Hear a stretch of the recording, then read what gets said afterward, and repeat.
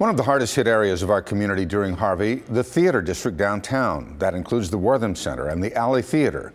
Giant fans and blowers now pump fresh air into those buildings. Channel 2 reporter Ryan Korsgaard got an inside look at the alley. He's live on the front steps where water was standing just a few weeks ago. Ryan? Bill, take a look. The water level is right up here. It has gone down, but you can imagine just a few weeks ago, there was a lake here in this area. The water has gone down on the outside, but it's still a mess inside. That's the high water mark. You were with us going down the stairs into the basement to the Newhouse Theater. Water stood 2 feet above this lobby. So that used to be our bar. That used to be the men's room. That used to be the women's room. This photo, snapped after Harvey hit, shows the 8 feet of water that formed a lake around the alley. The theater downstairs, the prop room, as well as the lower lobby, all flooded. We are in the Newhouse Theater.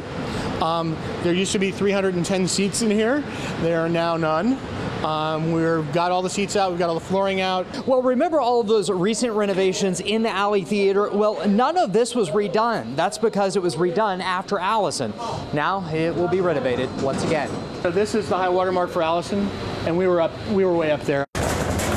For now, performances scheduled here have moved to the University of Houston. The next performance planned here, A Christmas Carol, starting in November. The good news is that all of our lights, all our theatrical lights in the air did not get underwater, so we're actually in the process today of starting to take them out. For now, the rebuilding continues with lots of love and a supportive nationwide cast. The outpouring of support has been amazing.